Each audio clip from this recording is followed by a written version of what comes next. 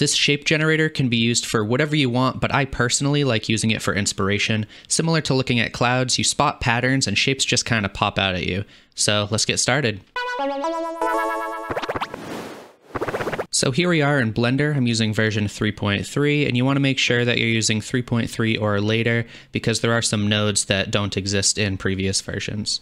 So to get started, I'm just going to add in something like a plane. You can add in whatever mesh you want, and we're going to go over to geometry nodes. So with the plane selected, we can add a new node tree right here, and I'm actually going to delete the group input because we're going to be generating geometry with a points node right here. And by the way, if you don't want to make this, you can download it from Patreon or you can get it on Gumroad. I'll put it up there too. But yeah, the points node is something that's new to 3.3, and it basically just lets you generate as many points as you want, but you can see they're all like right on top of each other. And that's because we need to change the position of all of them right here. We're going to change the position with a noise texture. So bring in a noise texture right here, and we can plug the color into the position. And to make all of the points move to different places, we can set this to 4D, and we'll grab an index node right here, and we'll plug the index into the W like that. Now you can see they're starting to spread apart. Something that's weird about the 4-dimensional noise texture is sometimes it will keep them all flat on one plane. I think that's tied to the scale right here, but you can see as you turn it down, they will start to spread apart like that. So I'm just going to turn the detail all the way down, and I want to mess with the color output right here a little bit. So I'll bring in a vector math node right here, and I want to set this to subtract. We're going to subtract it by 0.5. And this will keep everything in the center. And I want to duplicate this, and we'll set it to scale like that. And this will let us push them apart. So let's add some more points now. We'll add something like 200. You can see they're all just kind of clustered together. And if we turn the scale down really low, you'll start to notice something interesting happen, but it's pretty hard to get it really low because you have to be pretty precise. So what I like to do is use a math node set to divide. You can just search for divide in here. And I'll make the second one 1000. So now this value at the top is going to be 1000 times smaller. So when you turn it up, it's essentially like you're turning it up a lot slower in smaller increments.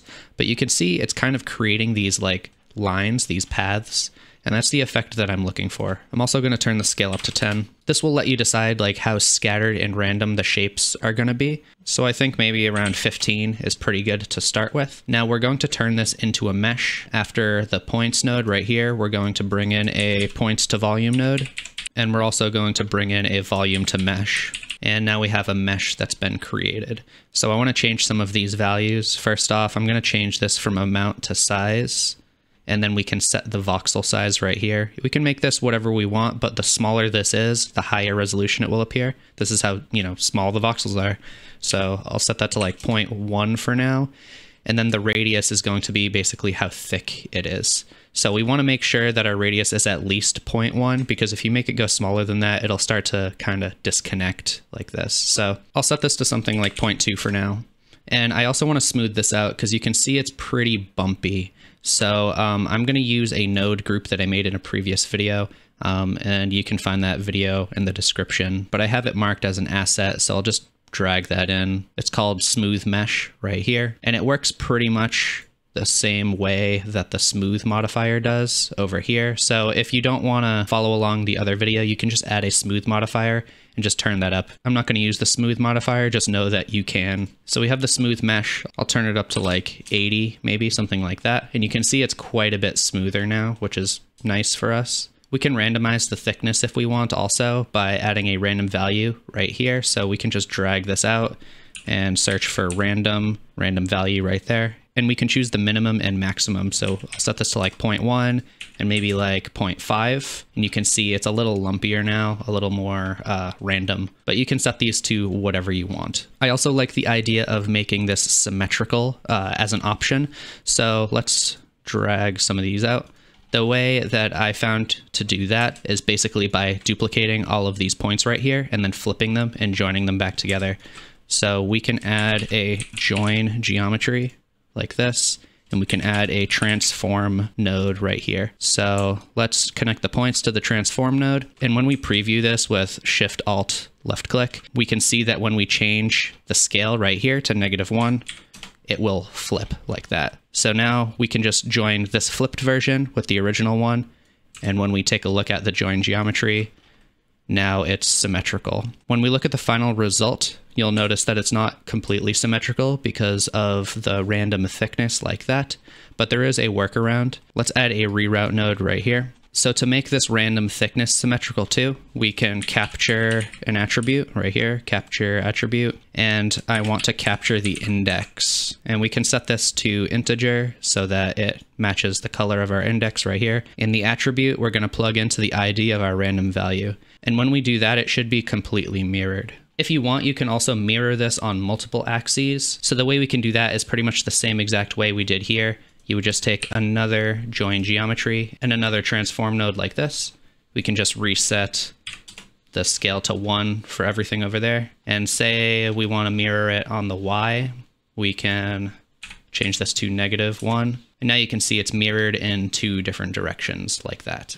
I don't really want to for this example, so I'm just going to select these and hit M to mute them like that. So this is pretty much how the random shape generator works. Now let's look at some of the options we have when playing around with it. One thing you can do to randomize the shapes is just add to the index right here. So I'll bring in another math node and we can change this to add. And you can see as we turn this up, the shapes will morph around like this.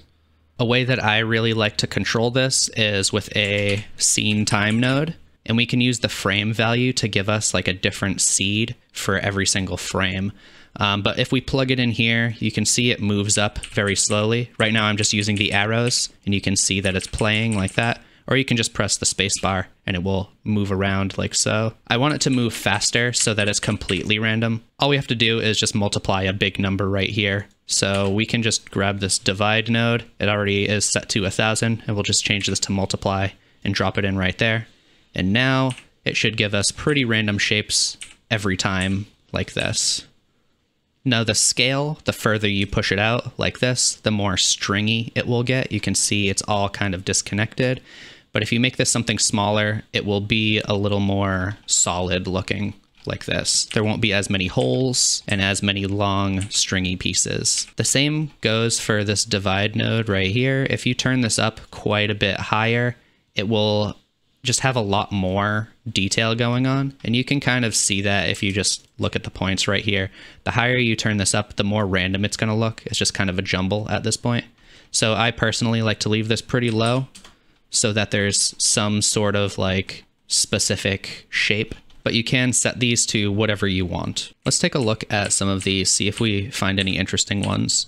A lot of the time when I'm looking at random shapes through here, I see them as faces or heads and things like that, but it could also be a good base for something like a sci-fi spaceship or, you know, just whatever you want. And if you see a cool shape that you like and you want to save it, what you can do is just Shift D to duplicate like this. We have a duplicate right here and you can right click and convert to mesh like this. Now you can actually go into edit mode if you wanted to like sculpt on top of this or, you know, use it for whatever you want. You can get this shape generator on Gumroad, or you can get the project file from this video on Patreon, along with early access videos and coupon codes for free products. I also donate a portion of the profits to environmental causes each month. I'd like to thank my patrons for their support, and I'd like to thank you for watching. Have a good one.